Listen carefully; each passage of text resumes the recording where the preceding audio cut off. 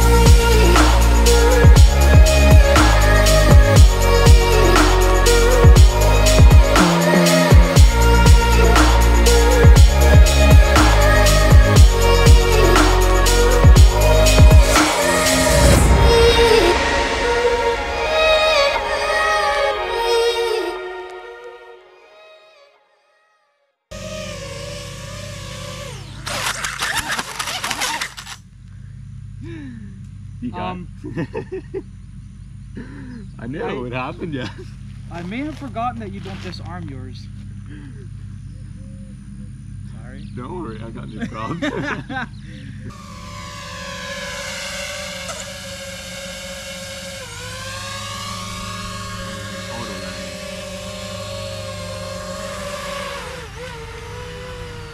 Okay, last little so part is auto landing. So yeah, about that.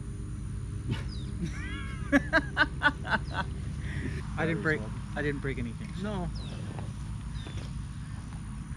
Okay, so far I like it. That landing would take a bit of getting used to. But other than that, flying it is nice. Okay, I'm gonna put on my GoPro and then I'm gonna chase you flying yours. Now you're gonna be a bit more comfortable because you're flying your own. Yeah. I want to chase you flying beneath these trees. Beneath, like in the wide open or in the... Just at whatever you want. I'll just follow you. I'm okay with flying anywhere. Hey, you're not supposed to land upside down. Yeah, I noticed. I don't know how turtle mode works in yours. Mine is just this switch. No, yeah, this switch all the way up. I need turtle mode on it. You have to Google it. The props get caught in the grass and then you can't use turtle mode. But that's nicht gross. Yeah, no, it shouldn't be a problem. Turtle mode.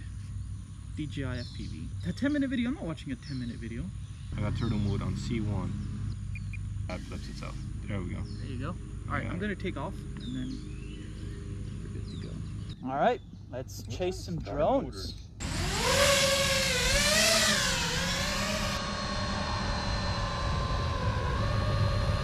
Alright, right behind you.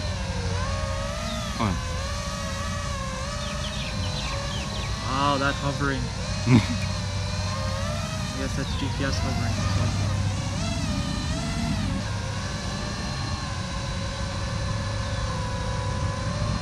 Alright, I'm liking this.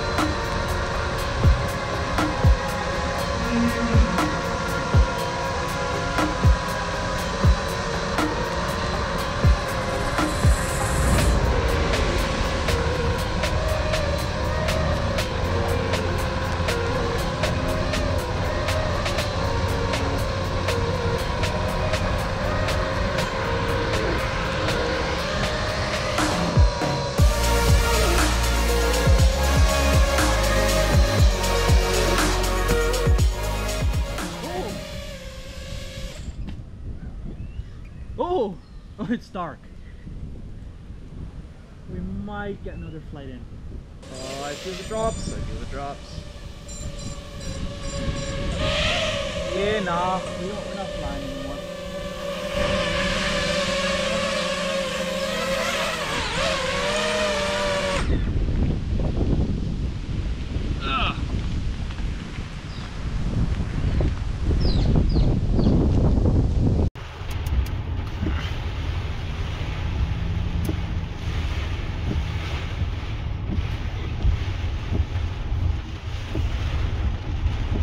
Alright, so we were not done flying yet, but it started raining.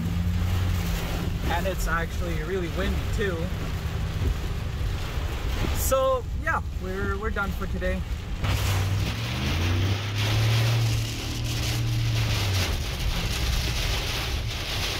That is a proper rain.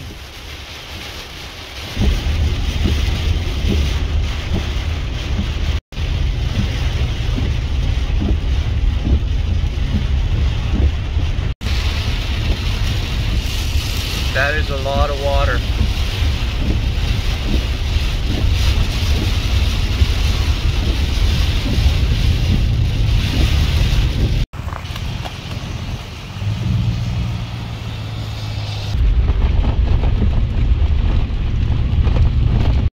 Alright, so we're back home after being interrupted by the rain. I'm gonna help my wife with supper and dishes, and then I'm gonna finish the video. Also,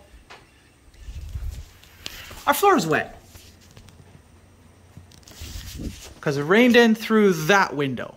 I think it was windy. It must have been really windy. Because there's also leaves. And this porch has a roof. So yeah, it must have been really windy. I also got my camera just chilling in front of this window. So it's kind of wet too. Oh well, I guess we should have closed the windows before we left. But we didn't. Alright, so to finish off the video, I didn't get enough time to properly test both drones. I only got a few minutes to fly, and from what I've seen, the DJI FPV drone really flies well. Like, I wouldn't have anything to complain about, but the problem that I have with it is it's made of plastic, so it's not very durable. Like, for example, the drone I was flying already had a couple of the arms glued together because they were broken. And just while flying now, he crashed a little bit and broke an arm again. So they're not really expensive to replace, but then you got to deal with sensors and things like that that I just don't have to deal with. So there's a couple of drawbacks, but I will say that if you are a beginner and you have absolutely no idea what you're doing and you don't want to get into repairing drones and all you want to do is just fly, and if you can afford to, you know, have it buy a new one if you crash it and break it, then by all means get the DJI FPV.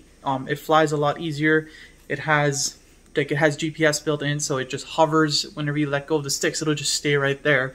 Whereas mine is just, it never holds still. As soon as you let go of the sticks, it'll fly off in any direction, or you know, wherever you leave the sticks, that's what it's going to keep doing. So if you're flying forward when you let go of the sticks, it's just going to keep flying forward.